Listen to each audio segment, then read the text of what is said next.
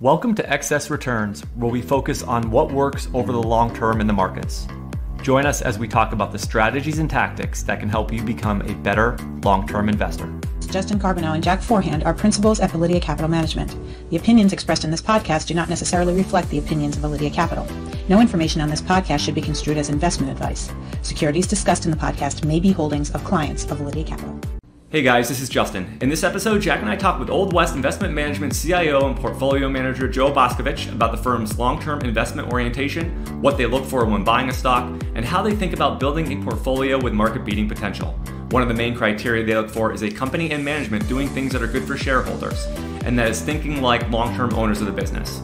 We explore this idea and many other important ideas relating to long-term successful investing throughout the discussion. As always, thank you for listening. Please enjoy this discussion with Old West Joe Boskovich. Hi, Joe. How are you? Thank you for joining us today. I'm doing well. Thank you. We're going to talk about Old West investing philosophy, how you've been inspired by some great investors such as Ben Graham and others. We want to talk through with you your investing process, how your portfolio managers go about selecting companies, and the different ways that you guys build investment strategies over there. So that's going to be the core of the discussion today. But before we get into all that, I wanted just to ask you, there was something that jumped out at me that was very interesting about your background. And that is, before you got into asset management, you had built a successful produce and I think food distributor type of company. So I just thought it was an interesting background. And, you know, I'd like to hear that story a little bit and how you transitioned from that business to where you are today. Sure. Well, my family has farmed in California for over 100 years. And my grandfather, then my dad and uncles, I never intended on going into it. But between undergraduate and graduate business school, I took a temporary job. My dad and my uncles, and it lasted over 20 years. And we built a big company, farm 15,000 acres in California, Arizona, Mexico. But I always intended on doing what I'm doing today. So I was in my mid 40s and I asked myself the question, I mean, if you're going to do it, you better do it now. And I did it successfully. So I'm actually really lucky to have done two things in my life that have both been great, very fulfilling.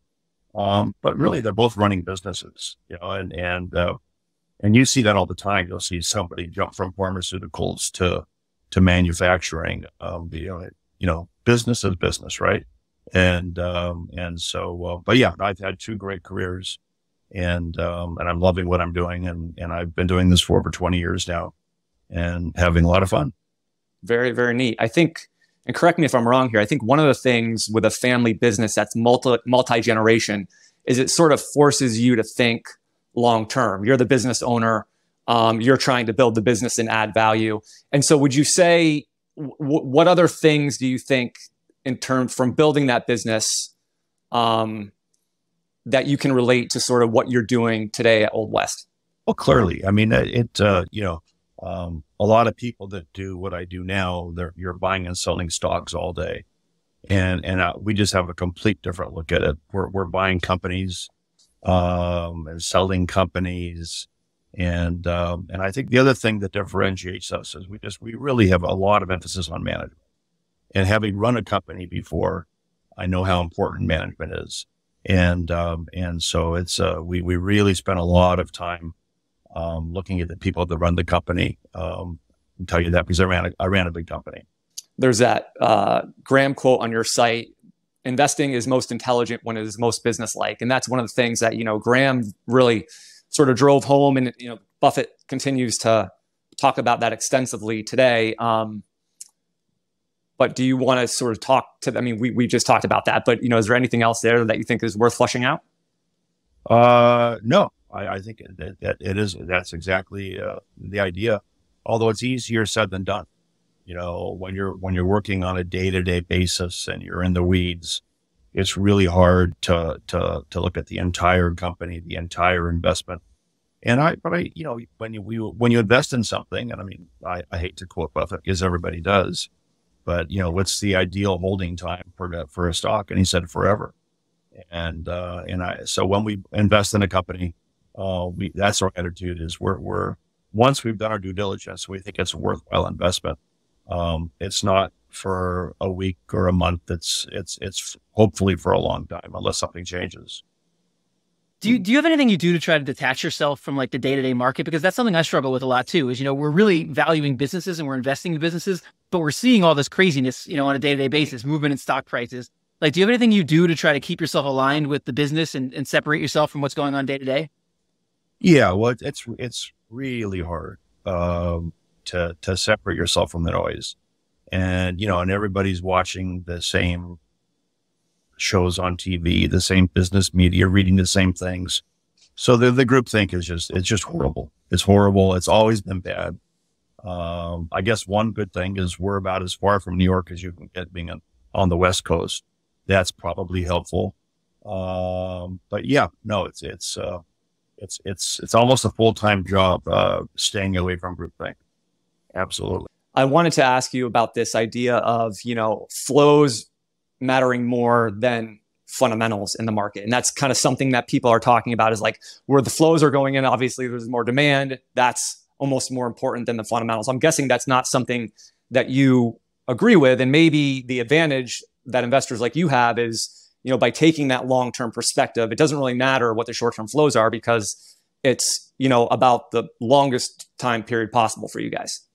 Well, this goes back to the whole active versus passive, right? And the move to passive investing, which has just exploded, right, since the Great Recession.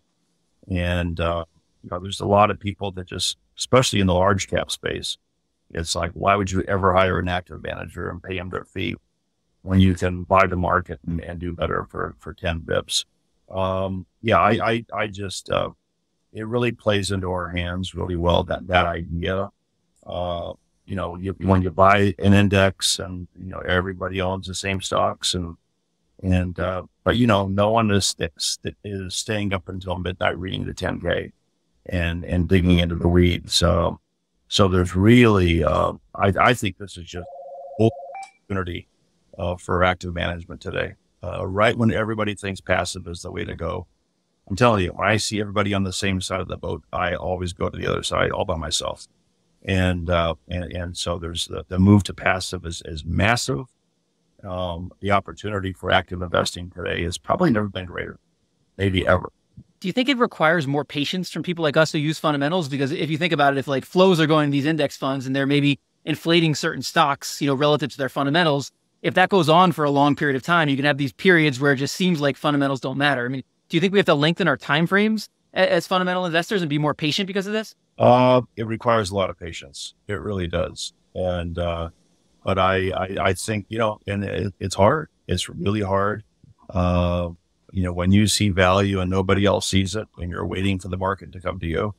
And a lot of the things that we invest in, are nobody.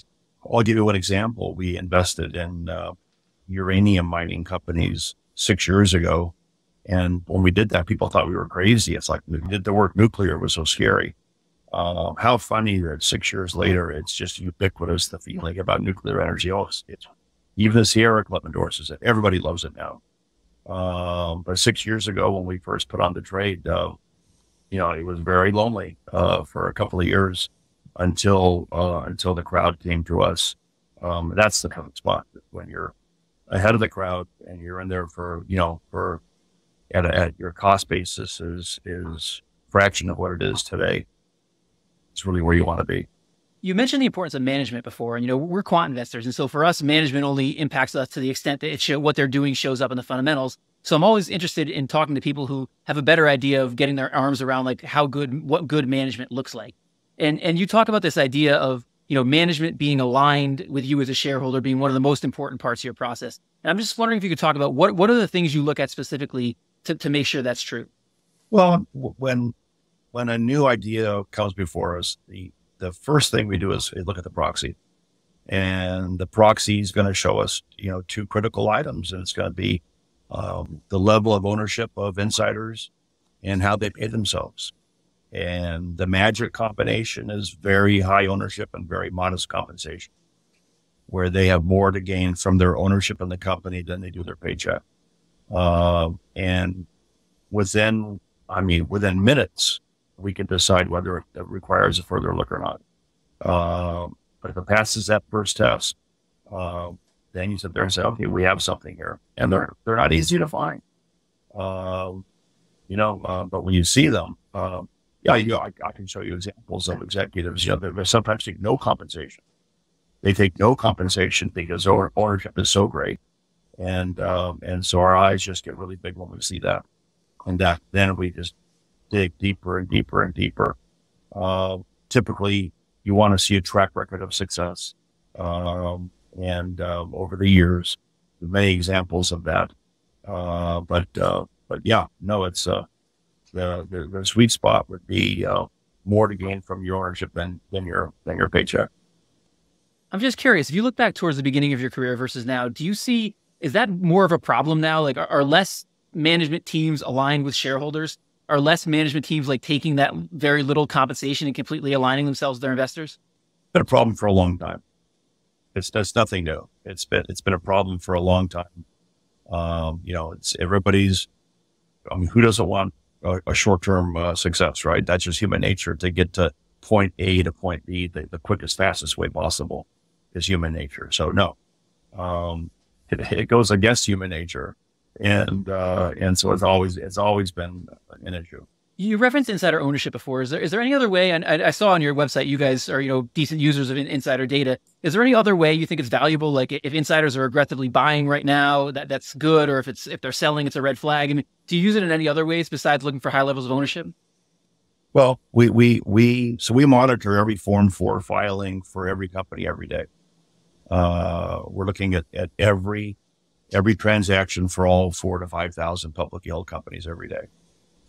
So for significant purchases, that's a starting point. For significant selling, if we own the company, sirens go off. And if we don't own the company, a potential short candidate. I know you want to talk about shorting at some point, but we run long only separate accounts where it's no shorting.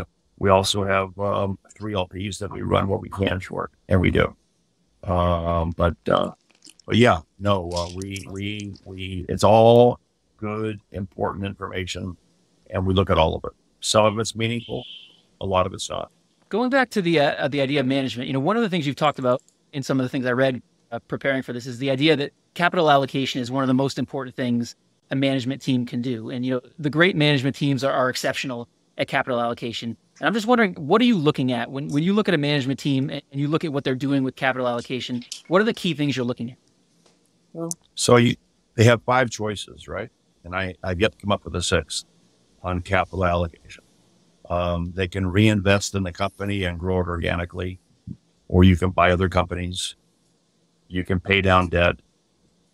You can pay a dividend, and you can buy back your stock. If you find number 6, let me know what it is. But anyway, so those are the 5 choices. And when you're a huge owner of the company yourself, you're probably not going to make a stupid acquisition. Just for growth's sake. It's going to have to make sense. There was actually a great example recently in the gold mining space, and we are gold mining and investors. And Newcrest Mining from Australia was on the market, and Newmont bought the company for I think $19 billion. Mark Bristow, who runs Barrick, looked at it. And he said, I can't make sense of valuation. No, we're not a bidder. Interesting that at Newmont, the executives own virtually no stock. Bristow is a very large shareholder of Barrick. And here's the guy that is a big owner that sat there and said, I can't make sense of it. The people that run the company that own virtually very little stock were happy to do it. And that's a classic example. I mean, they're wanting to grow for growth's sake versus the guy over here that sits there and says, it's too expensive. I can't do it. And so that would be on the buying other companies side of it. Buying back your own stock. Most companies are horrible at buying back their own stock. Horrible.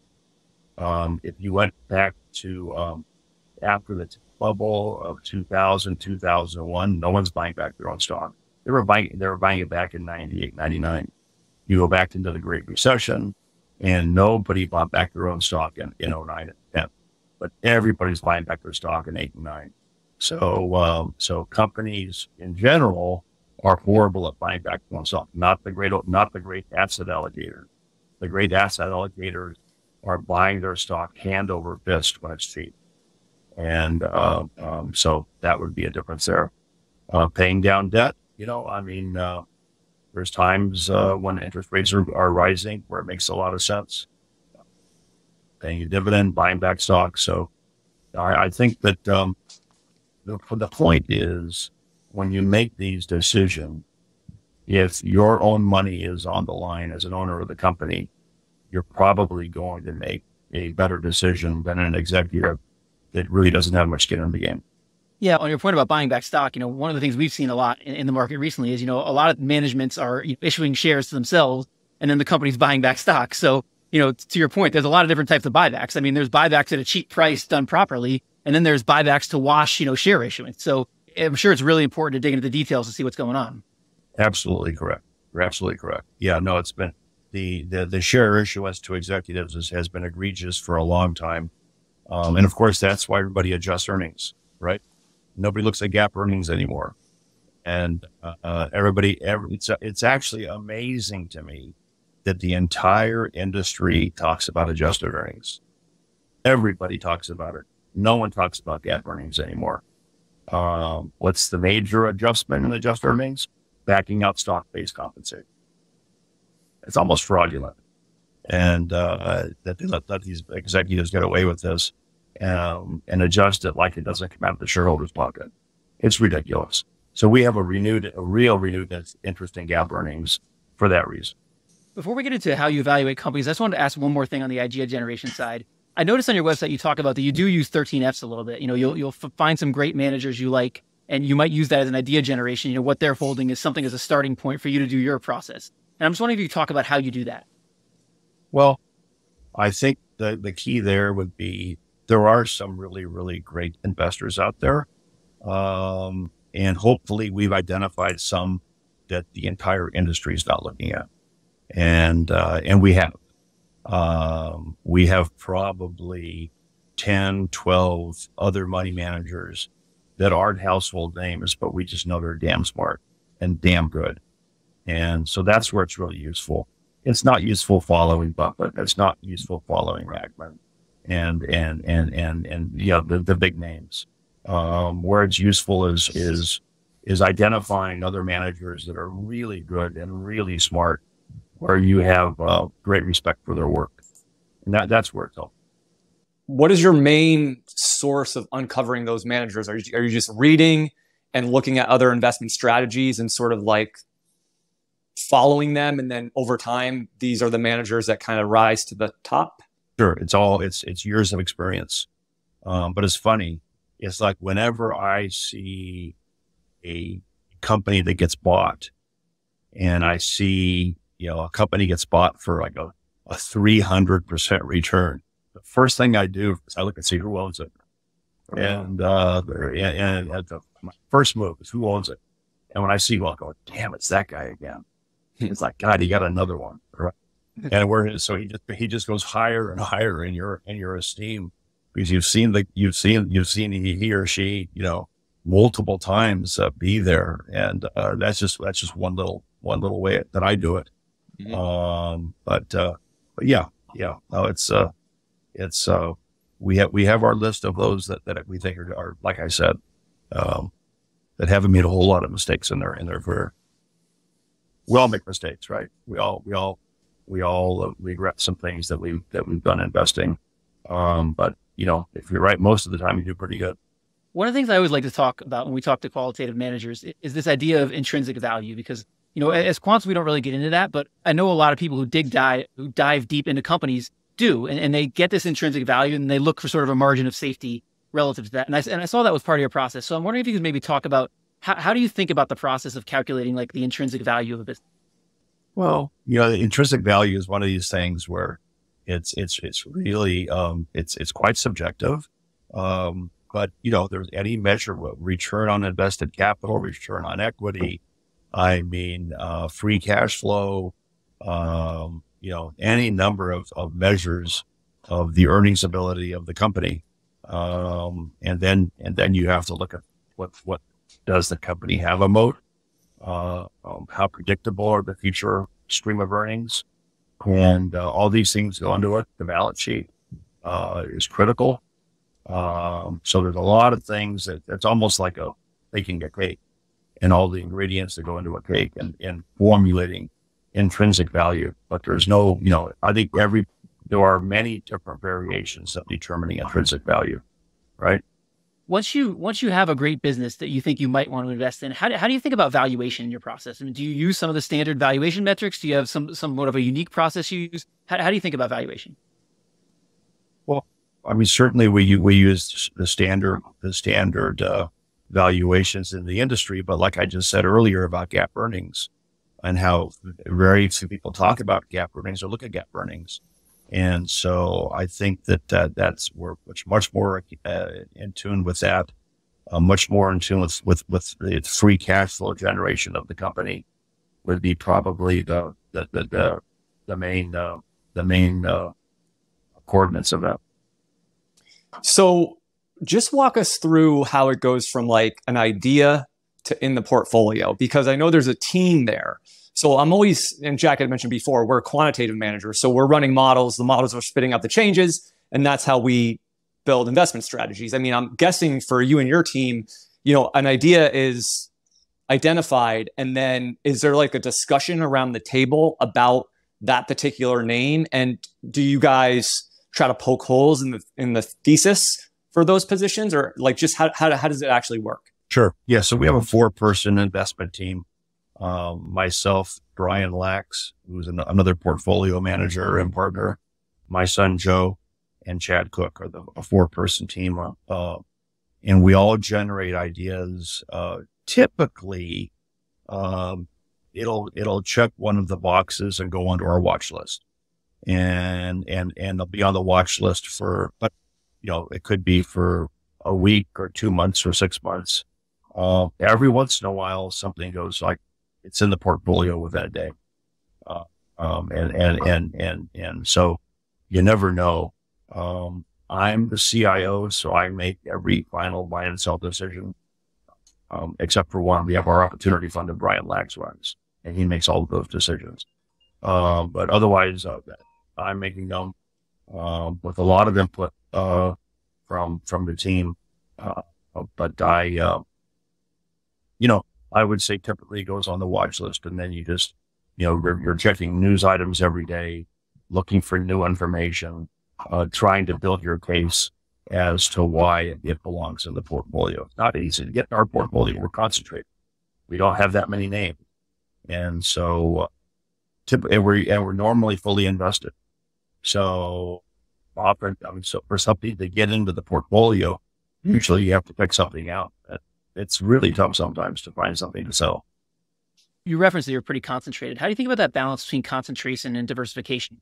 It's something we struggle with a lot. We want to have the most money possible in our highest conviction names. But we also understand, we could be wrong. And we also understand investors need to be able to stick with the portfolio. And if we're too focused in one area, that might be more difficult. So how do you think about that balance between concentrating in your biggest names, but also maintaining diversification?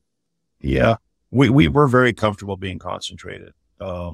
With the level of work that we do, and sometimes you see it as it's just such a fat pitch that we're fine making it a 10% position. And that would be about as big as we get, would be 10% in a name.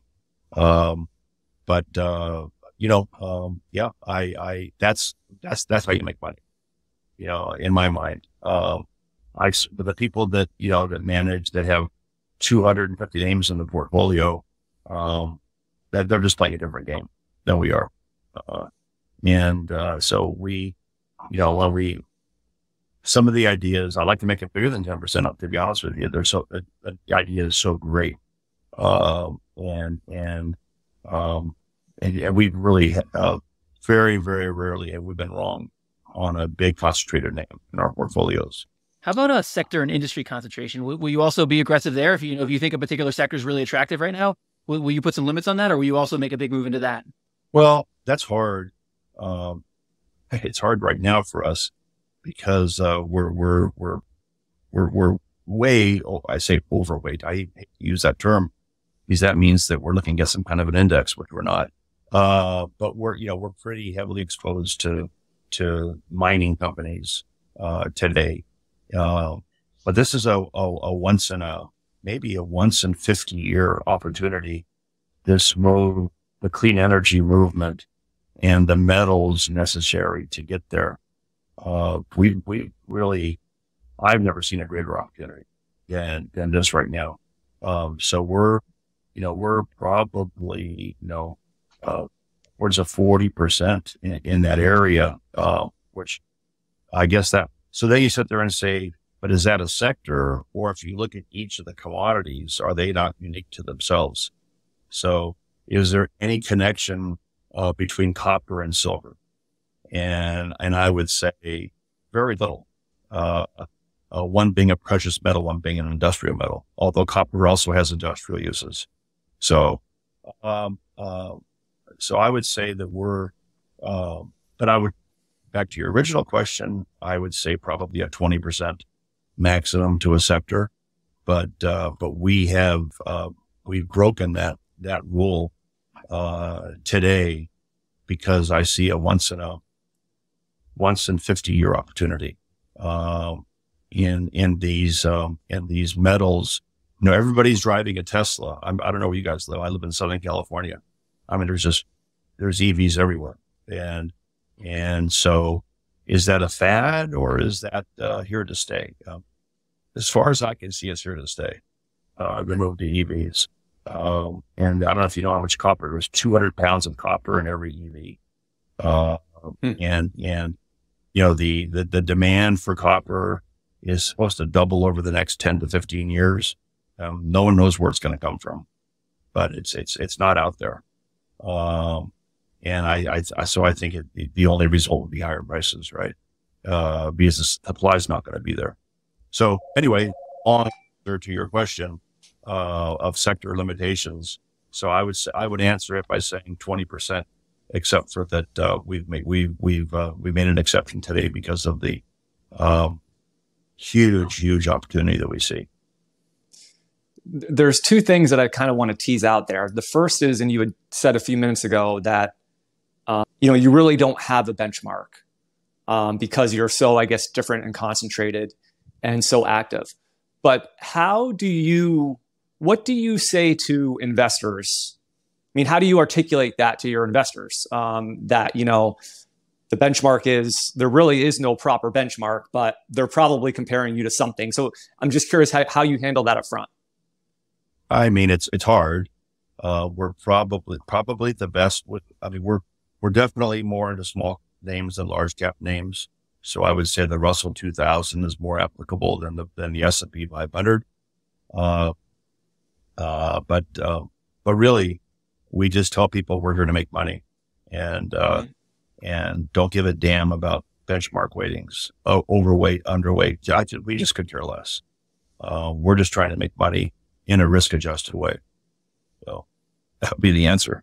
Yeah, no, yeah, that makes a lot of sense. That's great. And, if you can get those right investors on the bus, then they're going to, be there with you into the strategy, into the portfolio, even during the times it might struggle a little bit. So, and the other thing I wanted to, and this goes back to sort of this opportunity that you're seeing in some of these metals, but in one of your presentations, you referenced like the FANG 2.0 stocks. Bank of America is like FANG 2.0, which weren't the FANG stocks, the Facebooks, the Amazon, the Apples, the Netflix, the Googles that have dominated the market over the last 15 years. They had kind of put forward this thesis of a different types of stocks that would benefit from these secular changes over the next decade. And you thought that your portfolio was, positively positioned to benefit from some of those trends. So can you just talk to what some of those might be? Yeah. I mean, I've talked about the mining of commodities, clean clearly, we have a big stake in a company, Bunge, symbol BG. That's one of the 4 big ag dealers in the world. They don't grow anything, but they handle, corn and soybeans and wheat. And so what's interesting is a lot of money managers just don't like investing in commodities. And I understand why, because it's hard enough to get the valuation of the company right, let alone worrying about the price of the commodity, right? And so I totally get that. At the same time, these commodities are just an essential part of the economy. The world doesn't turn without them. And so they're going to be used, they're going to be eaten, they're going to be consumed. Somebody has to do it. And so maybe it's my ag background that makes me not shy from them, like a lot of money managers. I don't shy from them, and I don't have a bias either way. Happy to get involved. And so I think between ag and industrial metals and precious metals, we haven't talked about gold yet, but and that's the other thing I want also on sector limitations and commodities. I would argue you need to back out gold and hold gold as a standalone sector, because it's a currency, it's a hedge, it's many things that I think should be carved out as a standalone. So you think gold stocks, or gold, the actual precious metal? Well, we don't have an edge in all of our investing. We don't have an edge in owning the commodity itself. It's right. about companies. Okay. Because we have to, if you're going to own a gold miner, it has to go back to our process of great owner manager run companies, great balance sheets. Our edge is identifying the best company, both for quantitative and qualitative reasons. So it's all about companies. And okay. And is the long-term, is overall, like I'm not that familiar with gold companies. Like we own gold in some of our portfolios, but it's just GLD through like the ETF. Right. And we have it mostly as a hedge and somewhat, hopefully an inflation hedge. And we'll talk about inflation in a minute, but just generally, like the gold business, is most of the demand like jewelry based? Is that where most of the gold demand is coming from? No, it's mostly central banks buying. Okay. Pouring it. Russia, the Chinese, China, Japan, the U.S. I mean, the central banks around the world are huge owners of gold, huge. And I want to say, I saw recently where China is sitting on a couple of $1 trillion of gold in the central bank. Yeah, that would be, because Indian consumers, Chinese, they buy a lot of gold for wearables, but no, I would say the vast majority is central bank. Yeah, and I think after what happened with Russia and their financial system, with the U.S. sanctions and stuff, I think the idea was that more and more countries were going to get even more behind gold, because if their financial system could be shut off from the dollar, they want to have those assets on the gold assets, if you will, on their balance sheets, which might further drive, I guess, the demand for gold long term. Sure. Also, I should add central bank and also investor like GLD is also a huge part of it. How do you think about inflation? So, we were in a period from 1980 to basically 2020 where inflation was basically declining, interest rates were falling, but some people think we've certainly seen a much higher inflation over the last few years. Where it ends up, where it finally settles in, is still to be determined. But how do you think about building a portfolio in, potentially higher inflationary times, or does that not really come into the process because you're so company specific? It doesn't really come into our thinking, but I take comfort in the fact that equities do well during inflationary times. That does give me comfort. But no, I think that, it appears it's going to be here for a while. It's not going away. I believe the worst is behind us, but it seems that we're stuck in this between 4% and 5%, which is double what anybody wants. And I think it's going to be sticky for a long time for many reasons. But no, it doesn't really come into our thinking in terms of big stocks. Going back to what you mentioned earlier, one of the things that's really unique about you guys is, we tend to talk to long-only managers, but you also do run some portfolios where you're shorting. And I'm wondering if you could just talk a little bit about what is the process like for that? How do you determine what a good short candidate is? Sure. And there have been some great ones over the years. My favorite story is Blockbuster. And to think back, and we're all old enough to remember Blockbuster in their prime, and they were on every street corner, and everybody, was going to Blockbuster and standing in line and renting a movie and buying popcorn, and they were hugely successful. And I just kept seeing that the selling was just like I'd never seen before in my life, just massive insider selling. And I know what happened. They're probably at the lunch table one day and they go, there's Netflix with their, overnight movie in the mail. And that was before streaming. But, within a matter of years, Blockbuster's gone just from 80 to 0. So yeah, our shorting would leave with massive insider selling. I mean, massive. And then I, look at valuation, right? Typically the stock would be at an all-time high and insiders are bailing as fast as we saw it again in Leopard Liquidator about 8 years ago. Saw it recently with Dollar General. See where massive insider selling, stock at an all-time high. And then I always look to see what the short interest is. And typically in these stocks that are so low, insiders are bailing. And there's virtually nobody short the stock. So you're not going to get caught in a squeeze. A highly leveraged balance sheet. So you just check all the boxes and check. And it's like, we'll short that. And pretty hard to get hurt when the stock's trading at an all-time high and insiders are bailing. But when you see it, it's a pretty fat hit. It's funny on Blockbuster. I think until recently there was one Blockbuster store left in the U.S. I think it was in Alaska or something, right? But I think I just read that maybe they've shut that down too, so there might not be any left. Yes, but it was pretty amazing to watch. I grew up going to Blockbuster every weekend, and to watch Netflix take over and to watch it evaporate was pretty interesting to watch from the outside. Yeah. So we don't do a lot of shorting, but it's a way to add incremental value to the portfolio when you see it. And, it's gratifying when it works. You mentioned not getting caught in the squeezes. What are the unique things you have to think about from a risk perspective? I'm sure you weren't short GameStop, but the guys that were short GameStop had to be very, very careful, even if they had a very, very small position because it got so out of control. How do you think about risk management on the short side? I have no interest in that. No interest. Anything that's talked about, you have no interest in. Right? It has to be where everybody loves it. Nobody short it.